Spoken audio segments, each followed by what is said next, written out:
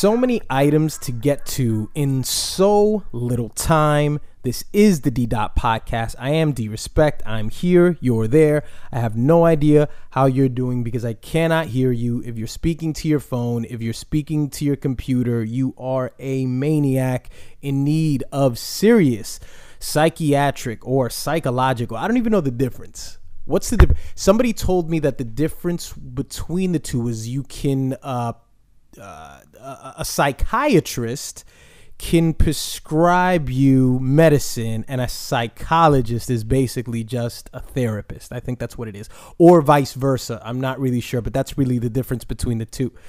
Both can talk to you, but only one can give you meds. And with that being said, welcome to the podcast. I did not do it last week, so as you can see, the podcast is just a little bit longer than the others.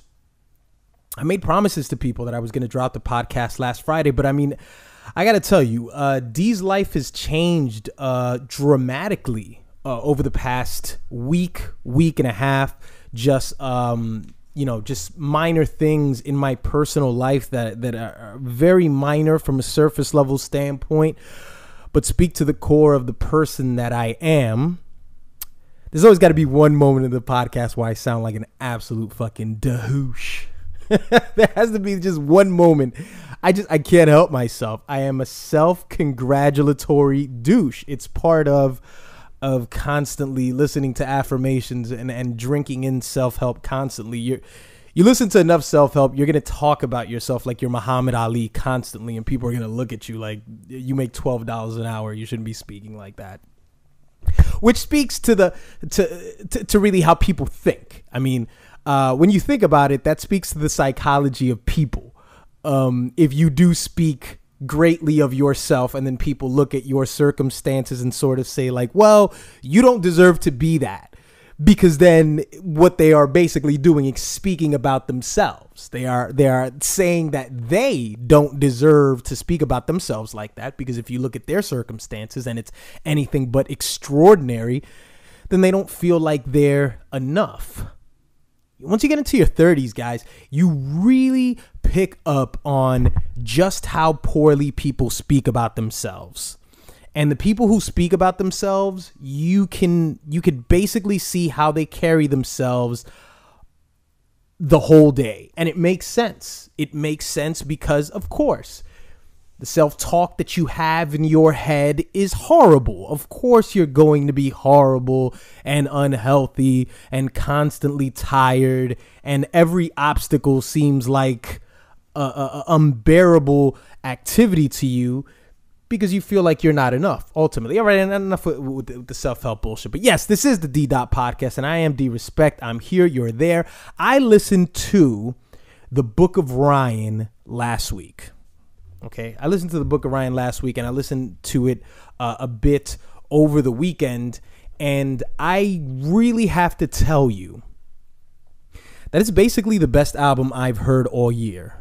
I don't think that's saying a whole lot. I mean, it means something. I listened to half of Post Malone's album, and I sort of liked it. I'll listen to the rest of it maybe later tonight, and I'll tell you guys how I feel about it. Of course, I'm no album reviewer, so when I tell you about an album, it's when I get a hold of it. Don't give me any shit about, you're talking about it. It's like 2 weeks ago. Don't give me any of that shit. I really do not give two shits about when I communicate how I feel about an album to you. When I get to it, I get to it. But the Book of Ryan was so solid, man. I mean, there were so many songs that I liked, but just beyond that, the cliche about an album when it comes to a veteran, when a veteran is releasing an album and we've visibly seen that they've gone through their ups and their downs, the typical thing that people always say is, this album is a maturation. It's a sign of my maturation and my growth. And then when you listen to the records, they basically sound like the shit they made 5 years ago. This doesn't sound like Royce from 5 years ago. I mean, this sounds like Royce after therapy. I found that out through the interviews that he's done, that he's been very heavy off the therapy. And it seems to me like it's diving deep into daddy issues, So even though I didn't want to give you guys self-help, this episode is just going to contain so much of it. I mean, so much of the music that we love nowadays just lends itself to that whole umbrella. Just lends itself to going inside yourself and improving yourself. You know, it's all about self-actualization. It's all about that. I mean, the album is a deep dive into Cocaine, which was my favorite record on the album. Cocaine is so solid. Dumb was also great. I love the feature by Boogie. I've never even heard Boogie before, but that was a great feature. Power, Life is Fair, of course, the j.cole feature, and I'll name a few others. But it's a deep dive on daddy issues. It's a deep dive on addictive personalities, and you can tell he's just been locked in to that universe. And maybe some people will sigh at me when I say this, but I think this would be a perfect time to collaborate with Joe Budden, because I feel like now Royce is in that frame of thinking now where I'm going to go inside and I'm going to try to fix all these things about me. And that's been Joe Budden's MO since Mood Music. You know, this has been Joe Budden's MO years ago. I mean, I get it. Joe doesn't rap anymore. Joe's the media guy. But I think this would be a perfect time for them to collaborate. I've noticed that they've had, you know, some issues about business practices as far as Slaughterhouse and all that jazz. But I think it'd be a great time for them to collaborate. But that's neither here nor there. But a lot of the music that we like nowadays is all about deep dives. It's all about going in yourself. And basically, good songs are conversations that you wouldn't tolerate from strangers, but you're okay listening to it on a song. You know, if a guy came up to you and he's telling you about his cocaine issues and his dad and all this shit, you're just going to be like, God damn it, why me? Why do I have to be the person that 2:00 in the morning, I'm at this get together and I got to listen to this guy about his bullshit with him and his dad and cocaine? But on a record, it's great. On a record, it works. On a record, you know, Royce is giving you his best project ever. This thing is great. I mean, even the sketches, even the skits worked. You know, Who Are You? Who Are You worked. You know, there was a meaning behind it. There's so many songs so many albums that you listen to, and it seems like skits are just filler. They don't really serve any purpose whatsoever. And also on the Summer on Lock, he quoted Jay-Z. He quoted Jay-Z on Hovey Baby. I'm so far ahead of my time, about to start another life. Look behind you, I'm about to pass you twice. Niggas can't get past my past. How they supposed to appear with my perfect present? Wanna unwrap the gift and the curse in one session. Ain't no living person could test them. Only two resting in heaven could be mentioned in the same breath as them. You get that? You get that? Hovey Baby. Look that song up if you haven't heard it before. I believe it's on the Blueprint 3. But Royce quoted him on that.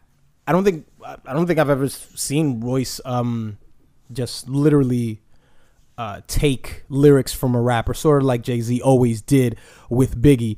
So I felt that was interesting too. And also great features on that song by Jada Kiss and others. And Amazing was a great track too. I'm all over the place. But the point is, I loved the album. I loved it. I'm going to continue to listen to it. Other tracks that I may not love may grow on me. It's not going to be legendary. That song is horrid. Get it off my plate. I don't want it. It's like fucking sauerkraut. Just like get it away from me and get it off my hot dog. That song is awful. But I think other songs are going to work their way into my playlist, but it's really phenomenal.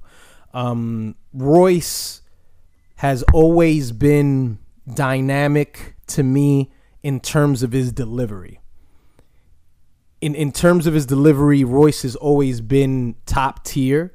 Of course, he's always been around M, so he's always been in M's shadow.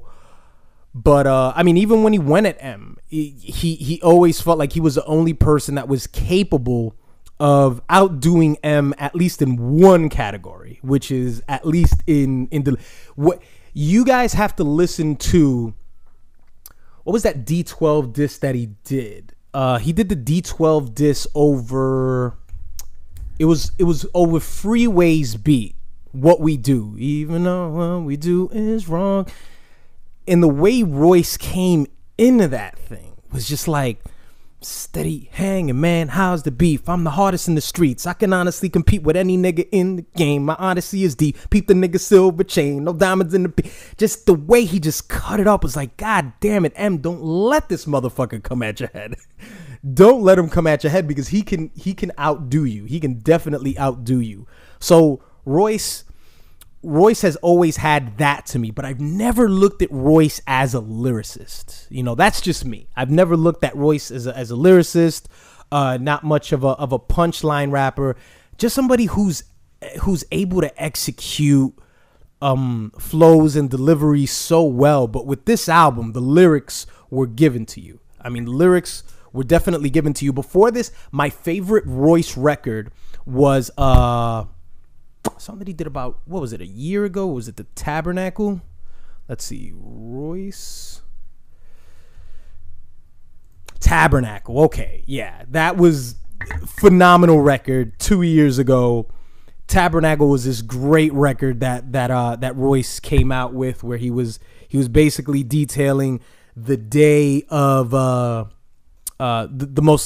craziest day in his life, which was the day that he met Eminem, his grandmother died, and his son Royce was born.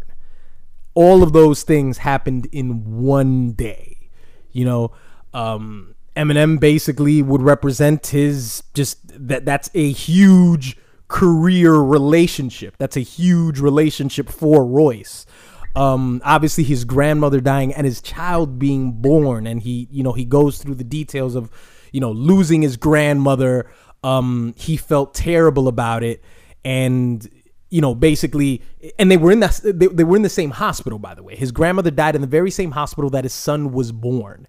So, going from one waiting room to another, you sort of feel lesser than because it's a double-edged sword. You either go here, you go there. You want to show concern for your dead family member, but you also are, you're full of joy because you had a child. But lyricism there is great. Royce is just really good at lyricism when it comes to speaking about his life. I mean, there are tons of forms of lyricism, and I think commonly what's known as lyricism is lyrical, miracle, spiritual, lyrical. That's what most people consider lyricism, but people don't give enough credit to writing a story and giving you the lesson, the morals in the story while still chronologically detailing everything in the story, and everything unravels at the end. I mean, that is storytelling. That is lyricism. Tupac doesn't get enough credit for that because he wasn't, there aren't a lot of Tupac quotables. Tupac quotables sound like proverbs. I don't mean to grandize Tupac too much. I'm not really a fan of doing that, but they do. They sound like proverbs. They don't sound like lyrics. It doesn't sound like cannabis, So it's very different spectrums of lyricism, but both still lyrical nonetheless. So it's a great album. I mean, what more can I tell you about it? I'll continue listening to it. Hopefully you guys have listened to it as well, of course, because it's been out for so long now. It's been out for so long now, and now I'm talking about it. You hear me? That's me out just poking you in your chest. What are you, 18? Something drops today, and then that's it. It's like 4 or 5 days, and then it's not relevant anymore. It's gone. It just does not count anymore. Oh, man. Lyricism is taking a hit right now because lyricism has the benefit of standing out because there's so much filler and fluff with the music out there in the mainstream. I don't have to mention any names. You guys already know them and hate them. But lyricism is underscored because there's so little people on the grand scale doing it well, you know? But where lyricism is kind of being hurt, I think it's in the online conversation. I think it's in the online conversation of a J.Cole album being dropped, and then it's the true meaning behind J.Cole's album. It's Childish Gambino's "This Is America" and the true meaning of what the song means. This is what I told you years ago, and years ago. I mean, listen, Hov did that, so hopefully you won't have to go through that. Don't smash your head up against the wall into a million pieces. D told you years ago that Rap Genius was bringing something so unique and so great, but god damn it, is it so hurtful. It's just so hurtful to the hip hop conversation because now everything is just fact. That's what that means. That's what it means. I understand that people, they come in and artists, they verify certain things, and that's indeed what it means. That's fine. But, I would even argue that that's problematic too. I shouldn't use the word problematic. I should probably use the word, it's just annoying. It's just, don't just walk away from it. I appreciate an artist who makes their music and leaves it up to your interpretation. I don't want to talk about it. I don't want to walk you through every song. Of course they'll discuss it, and they'll discuss their moods in the song and everything like that. And once in a while they'll point things out, but to just like go through every detail of every song, and this is the meaning of that, and I said this and I said that, because then it's like, well, okay, well, I don't have to wonder there. All right, so moving along, I feel like the music doesn't live as long because you know the answers already. You walk away from it. And so much of what music is, so much of what rap is, and you'll have to excuse me because rap may mean something different to me than it does to you, but so much of what it was wonder. So much of what a lyric is a pathway into a different frame of thinking, into just a different possibility, an idea that you'll have. So when you answer everything with "this is the true meaning of it," you'll see it in comment sections. You'll see it in comment sections where people say, "Well, no, this just isn't right." I think I did the Childish Gambino. I spoke about the Childish Gambino last week, the "This Is America," and somebody literally told me in the comment section, go fuck yourself, by the way, if you're listening. No, I'm just kidding. Said something like, you got this all wrong. No. The guy said every commentator is wrong about this song.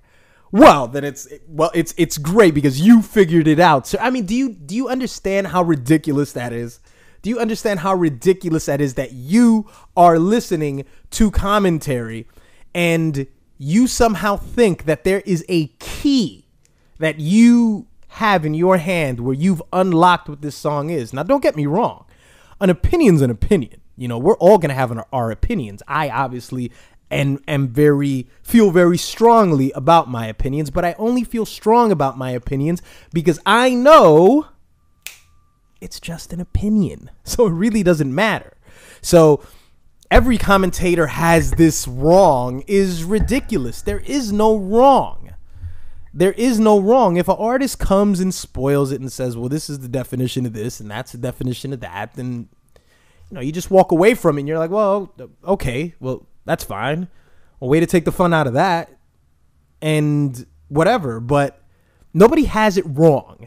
Okay? That's what art is. Okay, rap is art. I don't know how to break it to you guys. Rap it's art. So something that I see can be something completely different from what you see. That's when you start realizing the older you get, there's nuances to things. There's layers. There's levels to things. It's not just one view. There's 80 things going on in This Is America. There are plenty of things. There's choreography going around. If somebody made a fucking video and said this video is about the amazing choreography done by fill in the blank of whoever the fuck did the choreography for the video, or the camera work, or the editing, or whatever the fuck, and you go to the comment section and say, I think you got it wrong. Does he? Does he have it wrong? See, this is where lyricism suffers. Lyricism suffers because now we will dissect it and we will find the answers as if it's science. I hate to break it to you. Music is faith. Music is religion. It's not science. There's not an answer on the back of the book. There's not absolute coordinates or a formula. Music is to be interpreted by the listener. Yes, it has its meaning. Understand that. Get it through your head. This is when they say think out of the box. This is what we're doing now. We're existing outside of the box, ladies and gentlemen. You want to be inside the box and tell me that This Is America is about the death of blacks and it is. But it can be about whatever the fuck you want it to be or whatever the fuck you see it as. Okay? That's just an opinion from a guy on YouTube, of course. Feel free in the comment section to tell me I don't know what the fuck I'm talking about. And please, if you've listened this long, I want you to say exactly that. You don't know what the fuck you're talking about. And I'll just pin you or whatever the fuck. But yeah, but lyricism is taking a hit for that reason. It's taking a hit, in my view, because it's being glorified because we have so much shit out there. But now everything is ran through this filter that takes the life out of it when it gets just tossed through the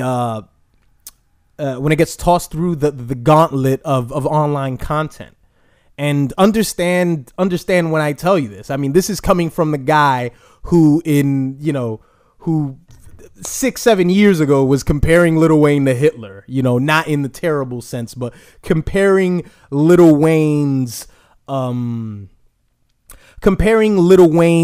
to be the greatest rapper of all time, comparing it to Hitler's propaganda tactic of the big lie theory, So I've always been the person who takes something that has nothing to do with it whatsoever and compares it to different things and makes video essays. I understand that world more than most people do. I understand that world. And as a matter of fact, I think I contributed to that world that exists on YouTube a lot, where you see a lot of people doing hip hop essays. Because nobody was fucking doing it 5-6 years ago.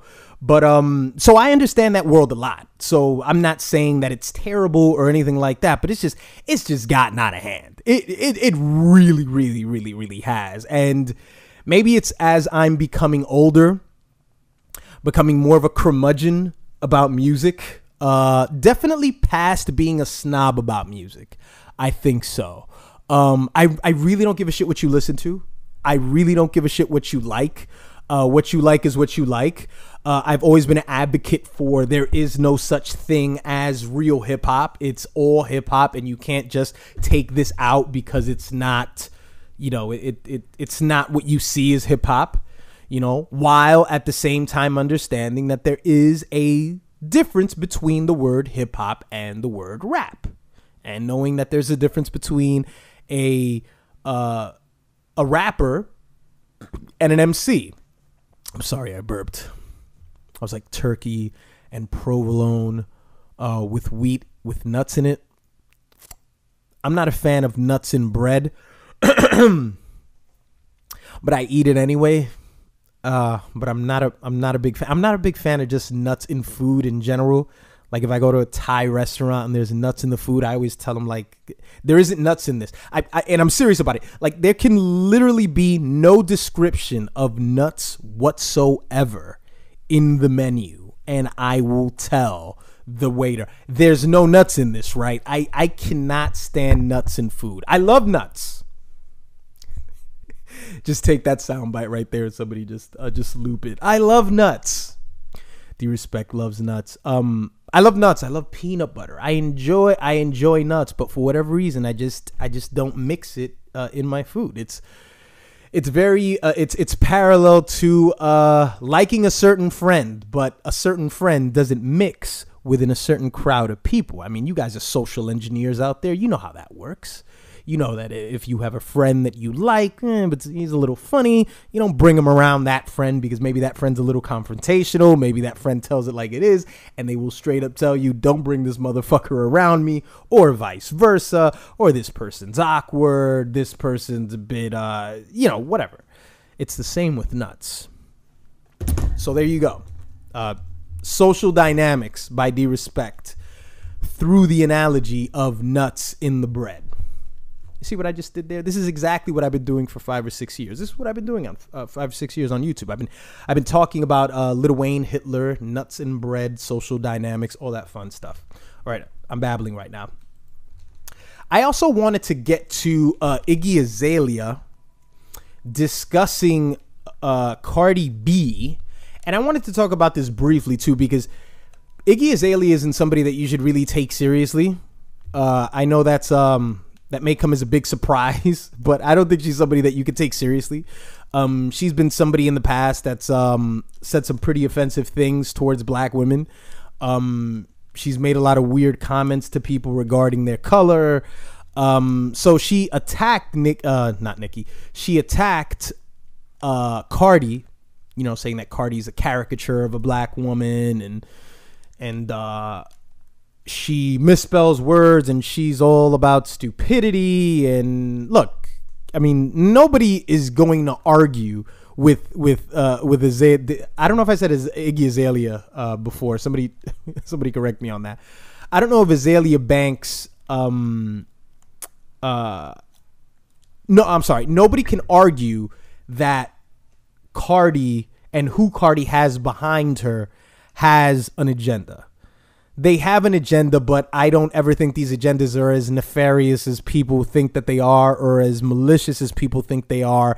It's just, it makes it easier when the public is malleable, when the public is docile. It's easier for them to consume. I don't think it's some terrible, evil plan by the overlords of corporate America that are now funding Cardi B to dumb down society or dumb down black women and change the narrative. And now we're listening to Cardi B, on the Stephen Colbert show, and on SNL and all that. I mean, obviously there's money behind her label, all that stuff. That's old news.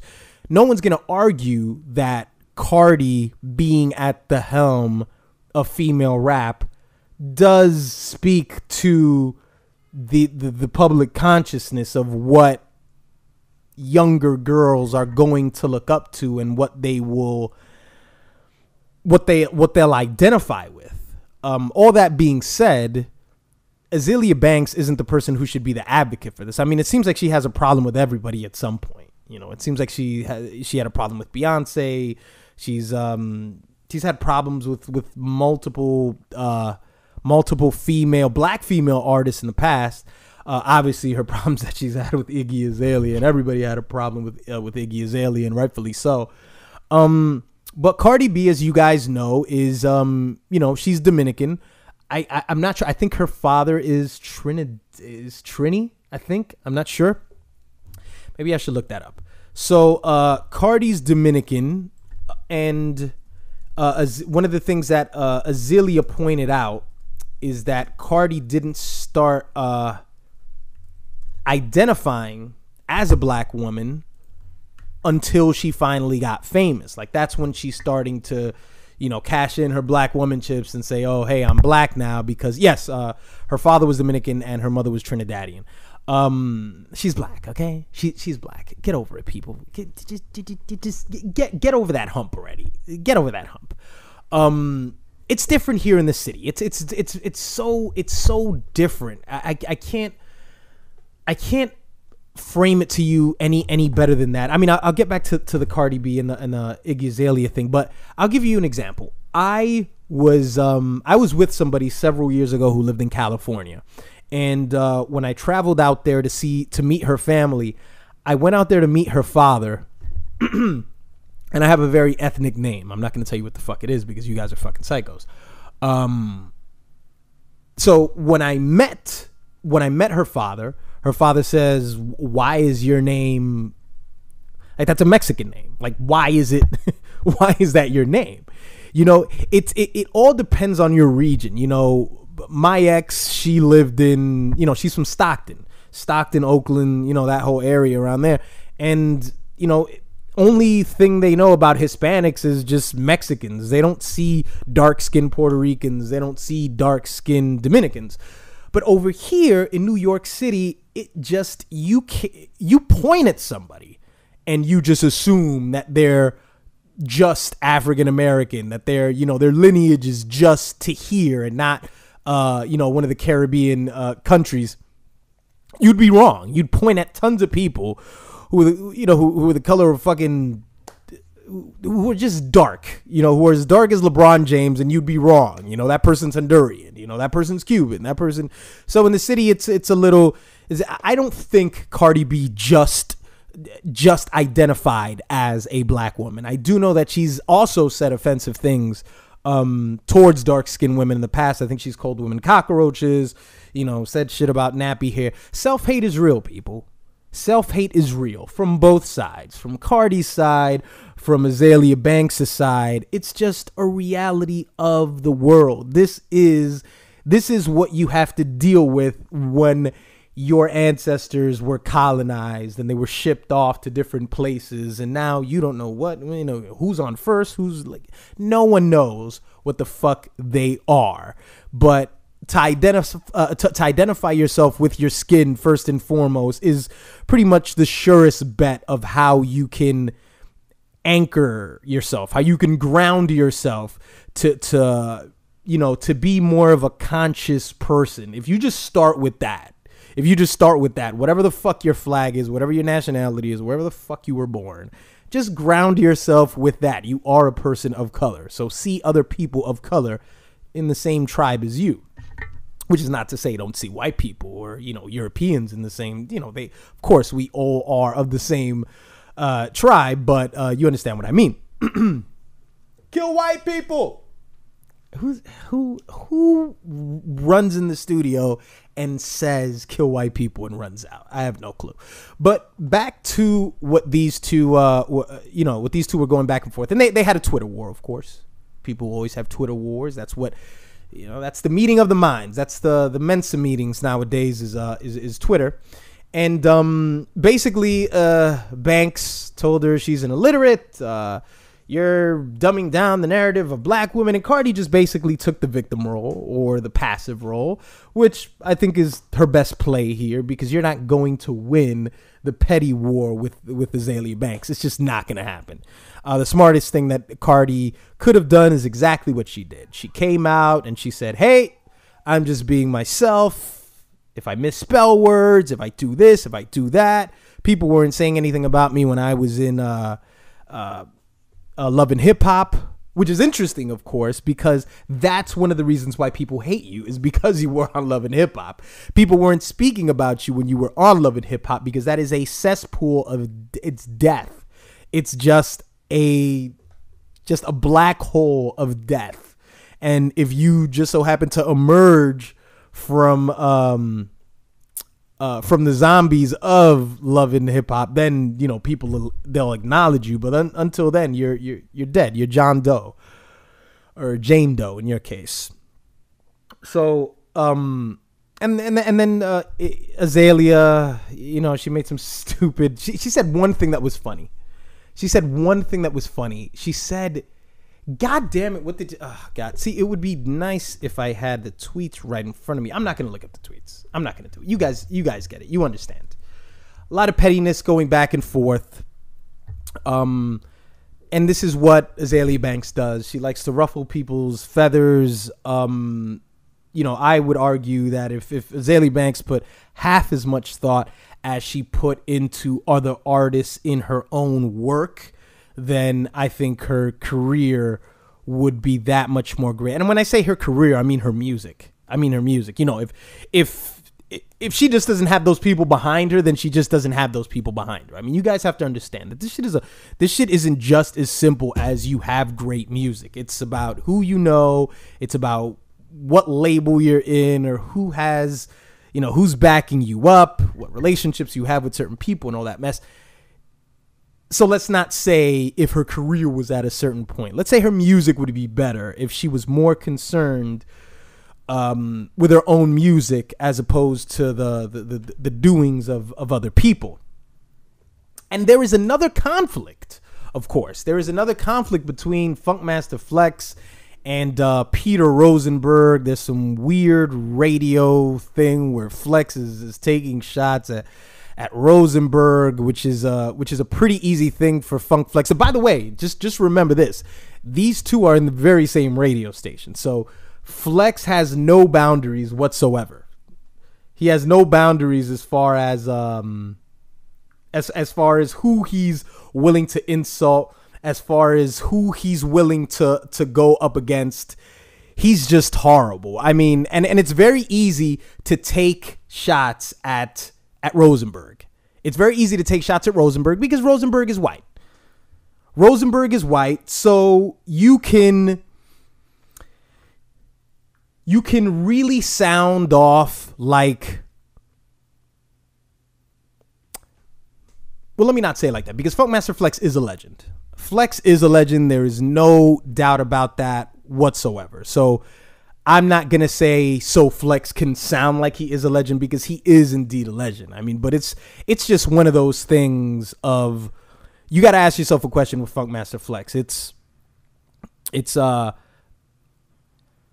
how long has Flex gone being the angry hip hop head on the radio when compared to the years where Flex was considered somebody who moved the needle within the culture? I mean, if we haven't already gone past that point, a year, 2, 3 years, we're headed towards there. And it doesn't seem like Flex is ever coming off the radio or ever going to stop getting into conflicts with people. At some point, you just burn all that you have done with every single petty beef. At one point, we just can't keep referring back to your glory days when you were in the tunnel, when you were putting 3,000 people in the tunnel, when you were putting out great freestyles, when you dominated New York City radio as far as hip hop.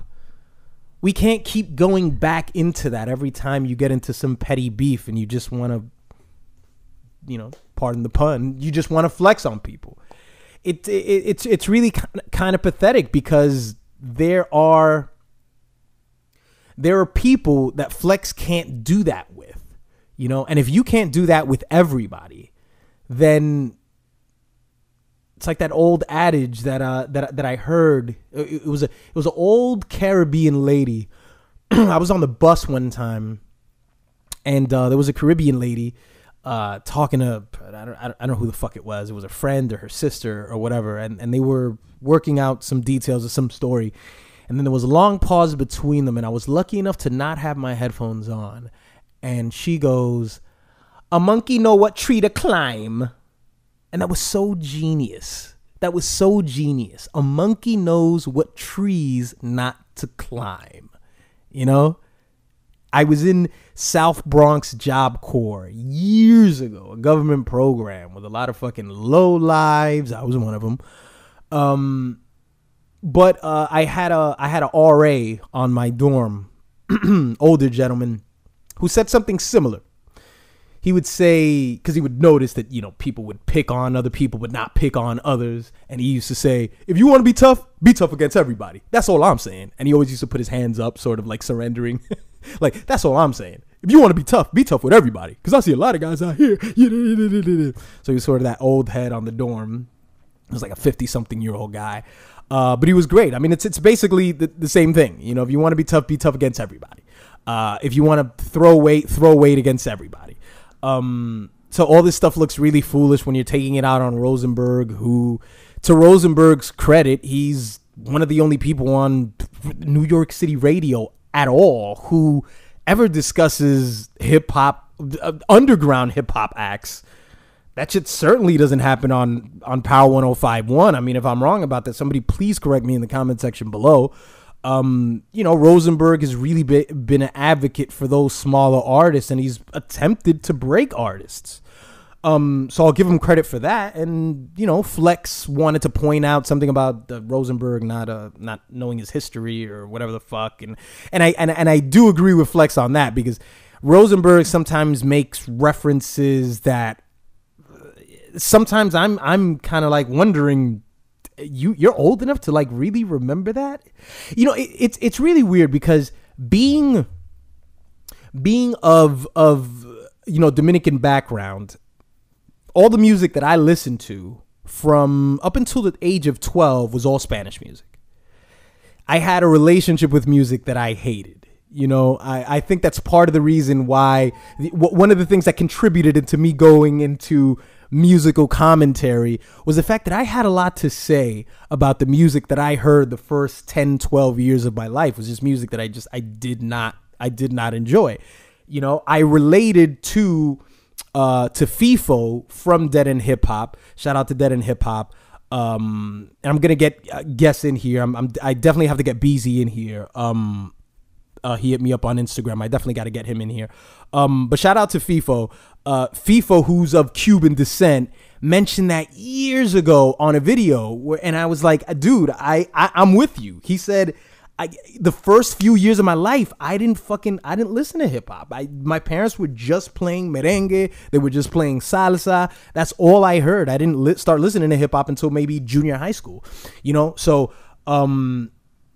when there are records that are referenced, like maybe like in the 80s, the late 80s, I didn't come in that. I was born in 82.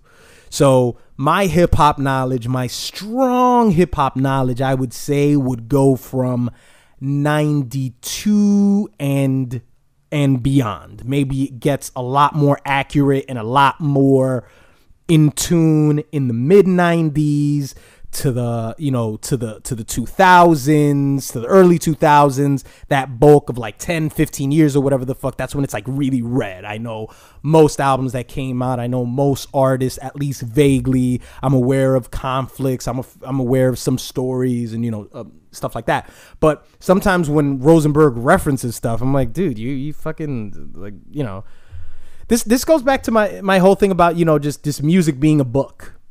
Music, if you haven't listened to certain things and you go back to it, then that's cool.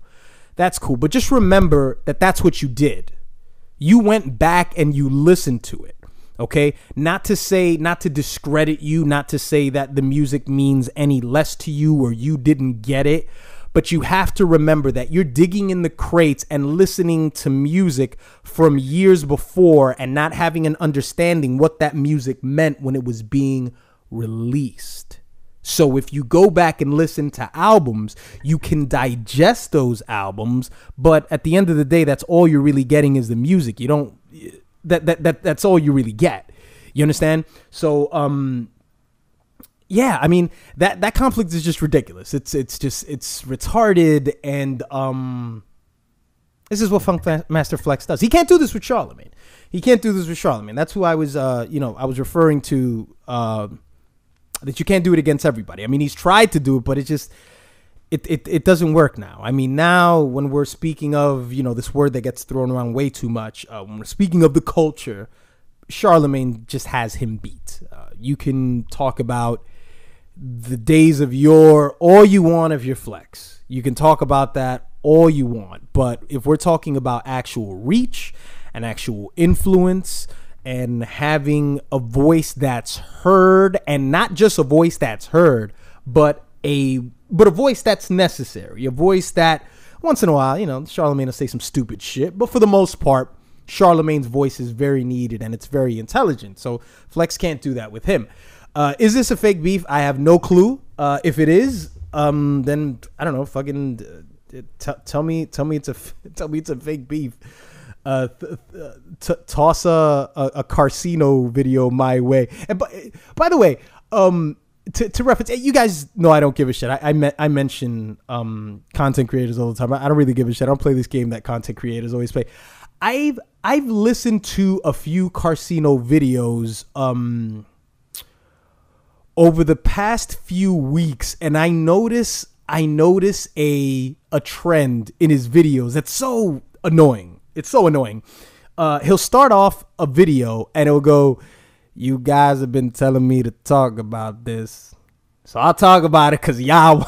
It's like, dude, as a content creator, just say it. Just talk about what you're going to talk about. If you continue to claim that there are waves of people coming at you and telling you, please talk about this, I don't know, is that like to boost your ego or to try to act like you're not really interested in it? If you're not really interested to talk about it anyway, like, I don't know what the point of that is. It's like, oh, I just want to do it because y'all telling me to do it. It's like, no, you want to talk about it. I mean, what are you getting? Like 2 or 3 people sending you an email or sending you a tweet. It's stupid. It's foolish. If you want to talk about a topic, just talk about a topic. Speaking of all the content creators, there's some content creators that you guys definitely should watch.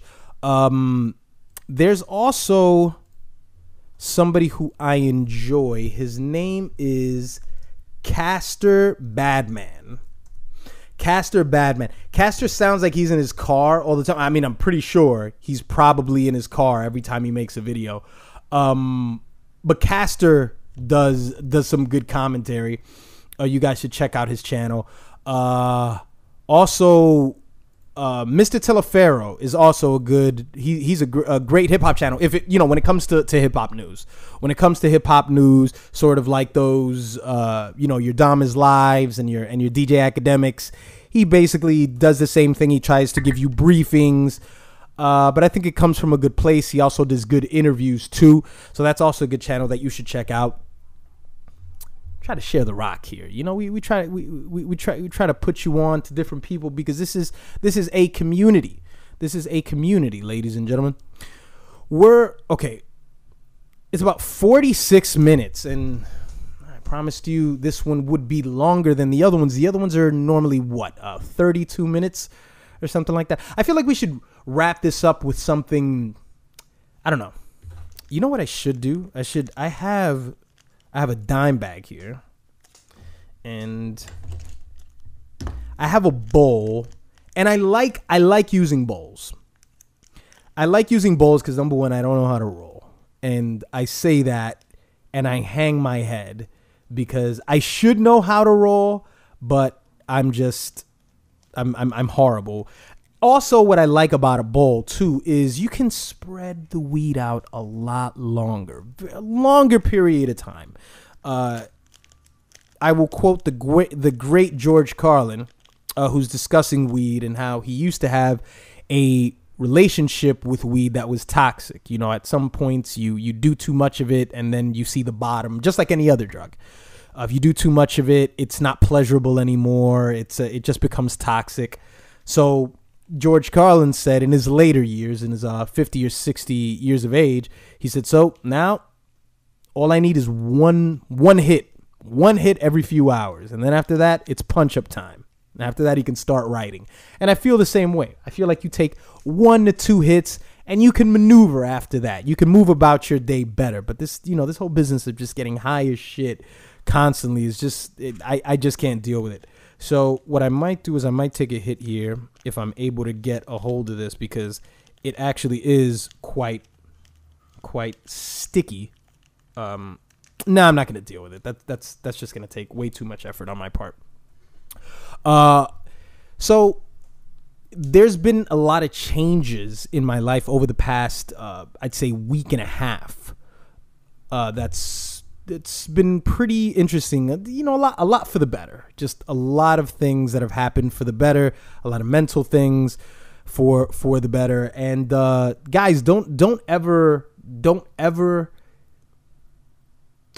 dismiss your mental state, because that's always the most important thing. Your mental state is always the most important thing. You always got to stay on top of that. Don't compromise that.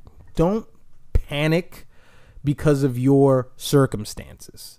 Don't panic, because your circumstances can be great and your circumstances can be horrible. But what's going to remain a constant is you have to maintain your mental stability, because you can lose your fucking shit in a penthouse just like you can do it in a studio apartment. You can lose your mind in both scenarios. So it's absolutely important that you stay on top of it, that you fucking exercise regularly, that you read or listen to audiobooks. I'm not the biggest reader myself, but I do listen to audiobooks. Just enhance your mind with brain food. It's so terrible to be in the age that we live in now and just consume nothing but Netflix shows, to consume nothing but internet memes, to just consume empty calories of shit. You have to take in things that are going to satiate you mentally.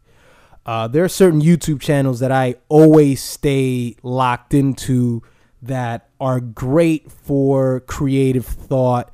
And when I mean creative thought, I mean it in everything. I mean it in everything. I don't just mean it in YouTube. I mean it in just every single part of your life, your personal life, your family life, your career, your health. I cannot stress enough the importance of listening to content and extracting that information and painting it in another area of your life. That's what creativity is all about. That's what creativity is all about. I had a conversation with somebody recently, and I told her, I said, listen, this is just a person who just goes to work.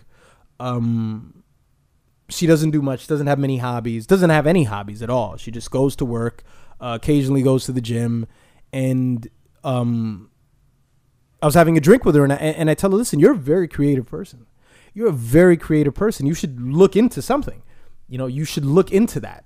And I know that sounds crazy too. It's like, you should look into creativity, like it's a job field. But I think creativity is something that people just don't understand. People automatically think that it has something to do with painting. It has something to do with photography. It has something to do with singing, and it does. But it also has its practical applications as well. You can be creative and have a practical job. You can do that just as long as you think about it dynamically. It's possible, because as soon as I told her that, she rejected it. She was like, "Oh no, me? No. That's that.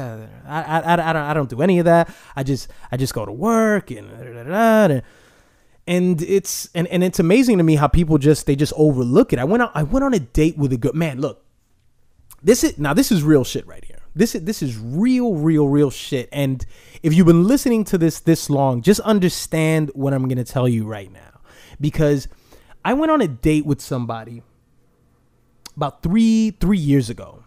And she had just told me that the day before we met, she just so happened to watch the movie The Secret, or the documentary The Secret. And although I think there's a lot of valuable things in The Secret, I do think that people take it too literal.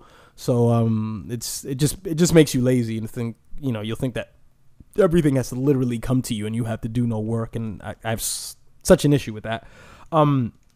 So she tells me that she was just watching The Secret, and her life is just headed in such a different direction. And she spent the whole date, probably because she didn't like me. It was one of the worst dates I ever had. But you always learn something in the process. One of the worst dates I ever had.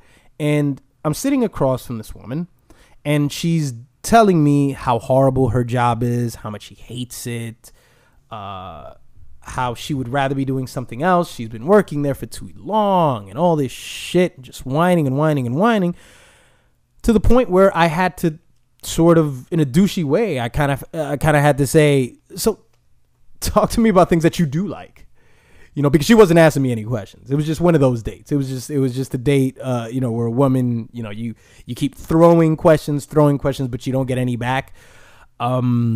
It happens. It's part of being a man. We have to equip ourselves with conversational skills, We have to be providers. We have to be event planners because we got to set everything up. We got to pay for it. We got to do everything. We got to do the talking. That's just how it works. That's the game, baby. If you don't like it, get the fuck out of here. So I'm equipped. I'm very good at dates. I'm very good at conversation. So while we're talking about all this, I tell her, hey, tell me about something that you do like. And she says, well, I sew. And then I went, She's like, yeah. I'm really good at it.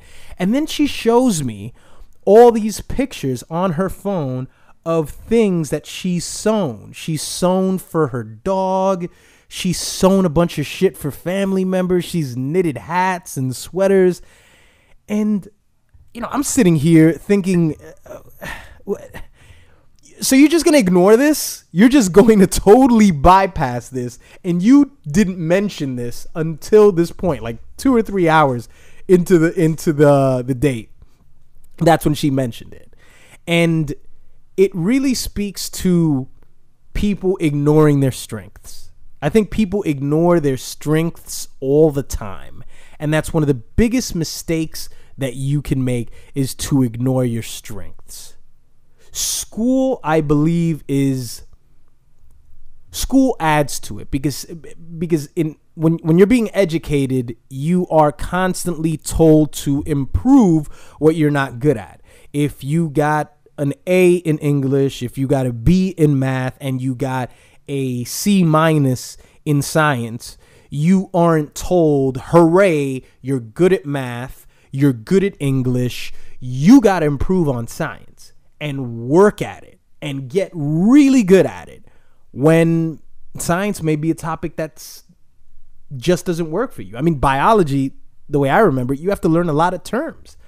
Maybe that mnemonic sort of memory isn't part of your intelligence package. You know what I'm saying? So creativity and intelligence, well, I don't want to confuse the two, but I mean, let's just stay on creativity, but that's pretty much how people feel it's designed. Like, you have to improve on the things that you're not good at. And I think it's the exact opposite.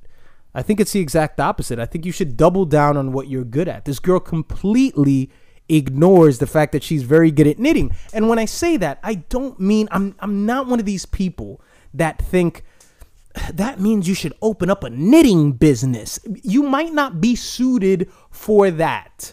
But my point is, dive deep into your knitting. Consider your knitting. Get into the practice of it. Turn that shit into a meditation. Think dynamically when you're knitting. Think about things as you're knitting. And you may find other things within that. There's something in that world. Unless it is just a literal, hey, maybe you should just open up an online store where you knit things and find out how to market that through fucking Instagram or whatever the fuck. That could be a literal, there could be a literal way at looking at it. But my point is when you're paying way too much attention at what you're not good at, what you don't like. If it's your job, which was this girl in this case, she was paying way too much attention to that and not paying enough attention to her strengths. And I haven't spoken to that girl 2 or 3 years. We just went on about 2 dates and nothing after that. So I don't know where she's at now in life, but I don't know if she still does it, but I wouldn't be surprised if she doesn't do it anymore. Sort of like the other person that I was speaking to, and I told them that they were creative. I felt like I could give this person some form of encouragement because it's somebody who I know very well. I'm certainly not one of these people that's going to beat you over the head if I'm on a date with you or if I just met you. I'm not going to tell you, hey, you should knit. Like, I'm not going to fucking preach to you. I'm not going to act like I know what's best for you. In fact, what I'll do is get on my podcast and I'll rave about it. But this is 2-3 years later. I mean, you got to give me, some form of credit. But that's my point, guys.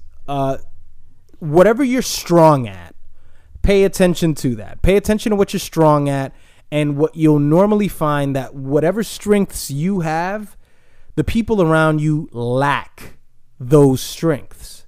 That's not a discredit to those people, because to my point, those people wouldn't try to attempt what you do, because that would be them working on their weaknesses. They work on their own strengths. You'll find that the people in your own circles have strengths that you don't have. And if you are within circles of people that don't have many strengths or don't exhibit those strengths in any way, shape, or form, get another fucking circle.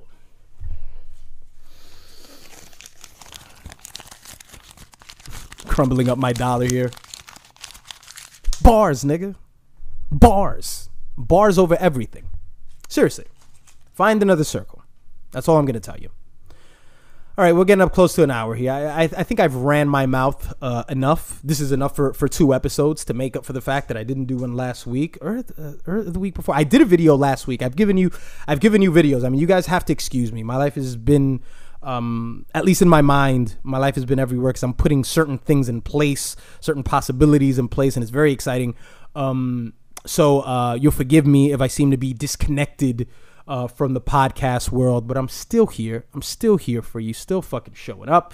You can always send your donations to d.podcast@gmail.com on PayPal. The link will be in the description below. All your donations are greatly appreciated, but this was yet another edition of the D.Podcast. Please, please, please, I cannot stress this enough.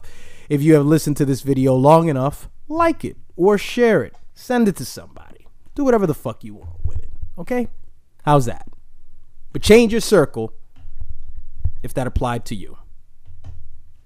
I'll see you guys next time.